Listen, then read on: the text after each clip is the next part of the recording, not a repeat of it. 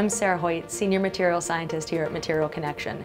Welcome to our What is a video series, a series designed to educate about the thousands of materials we have here in our library and the way we go about categorizing them to best suit our members' needs.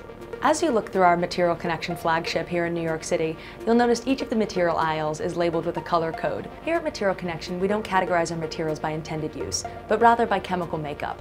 This ensures we respect the cross-industry knowledge and expertise that sets us apart. Today I'm going to walk you through how we define a cement-based material. For the sake of categorization and our diverse clientele, we define a cement-based material as composites of Portland and other cements with additives such as sand, metal, glass fibers, and other aggregates. Cement is the powdery mix of calcinated lime and clay that you find in those paper bags at the hardware store. This category covers both cement and concrete, as cement is the binder material that holds together the aggregate that forms concrete. Examples of cement-based materials in our library range from decorative panels like this velvet-infused concrete to some more technical applications like this impregnated fabric with cement. This reacts with water and will become an impermeable surface against water and fire.